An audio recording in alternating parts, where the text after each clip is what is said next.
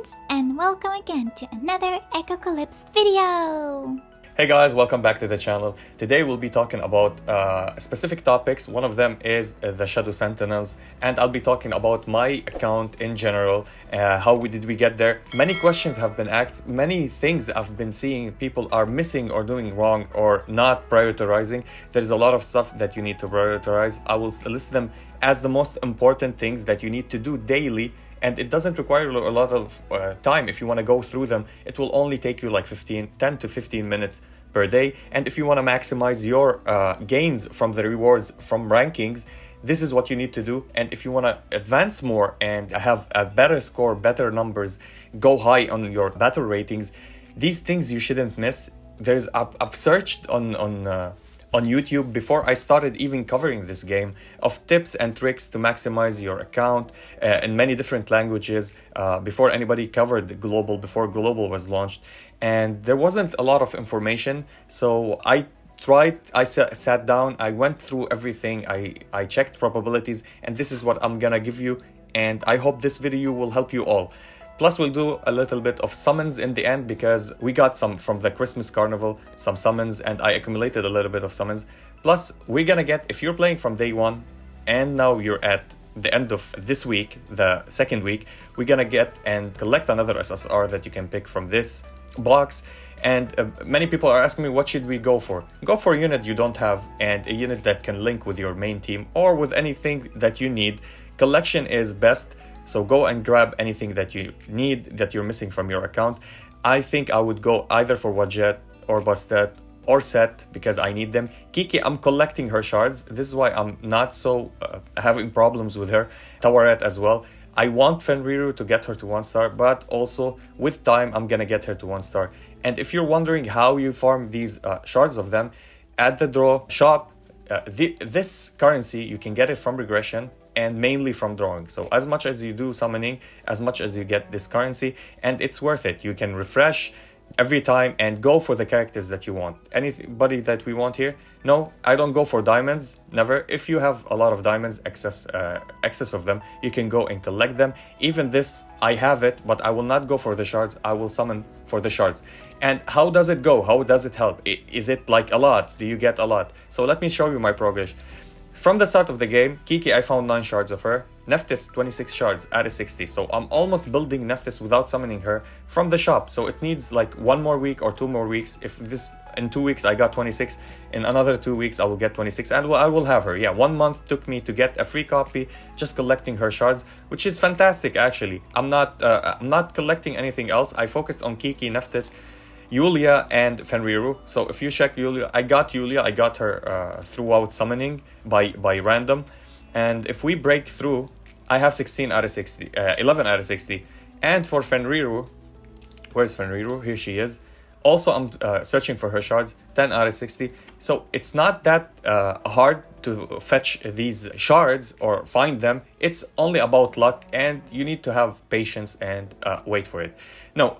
Moreover, more than that, let's talk, before we continue about the min-maxing, major points I want to talk about the Sentinel here. The Shadow of the Sentinels, it's a very guild-based, let's say PvP-oriented map. Not many people are happy about it, but the thing is, you need to be in coordination with your guild. Let's say there's Sentinels like this, which you can go and read in the leaderboard. If you go and check your leaderboards, it will show you which ones are the most that are making and where they are locating. So you can check where they are if you want to go and fight them. Plus, if you're, as you see, this has ×2. So whatever you have, double the income inside it. Go and occupy it. Talk to your guild. As you see, Panda Guild is doing a great job. There's 20 to 21 person here.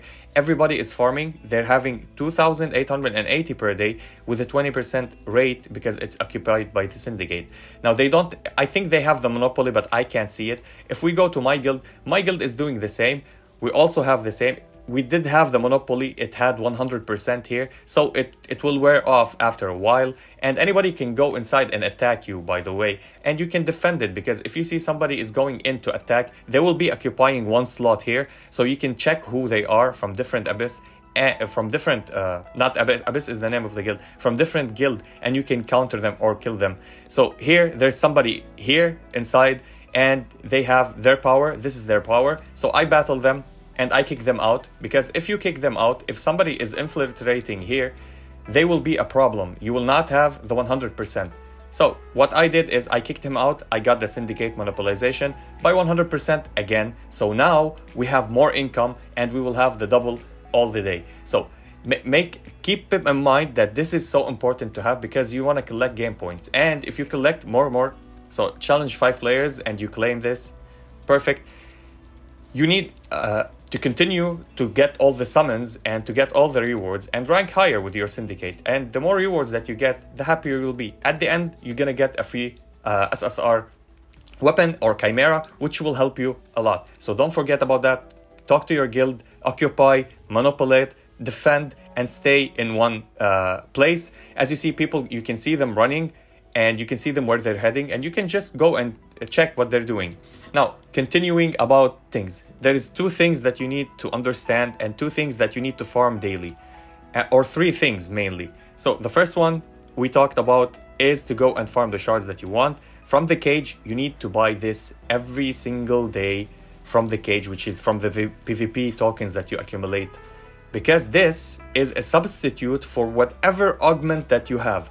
Whatever level, you don't need to go and spend your stamina to farm it. You can substitute it with this. So every day you have 10, go and buy them daily.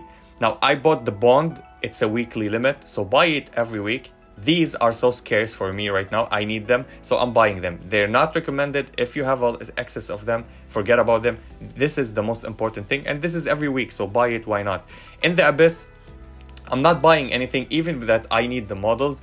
I go only and buy weekly or daily these things, because I want at least 2. I can have 2 if I farm the Abyss or every day. I can have 2 from these. If I buy 3 or 4, the next day I can buy 1 and barely buy the whole shards, because every shards is for 800 and it means 4,000 for the 5 shards, which is a little bit expensive.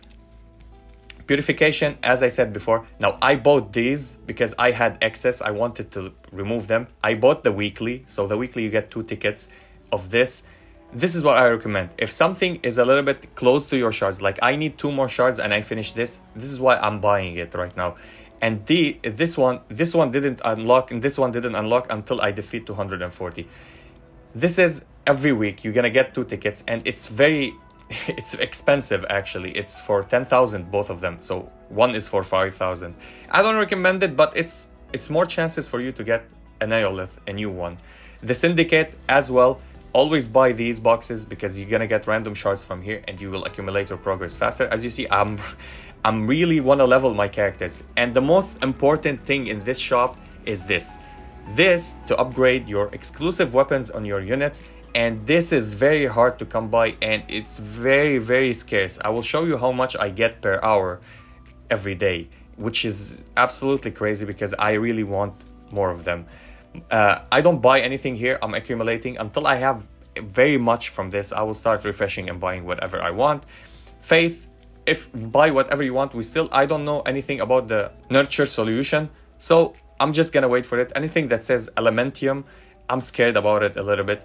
The quantum also from summoning, do as you wish. And here, the most important things, every week buy the leader gear so you can get his gear or his arms or his weapon.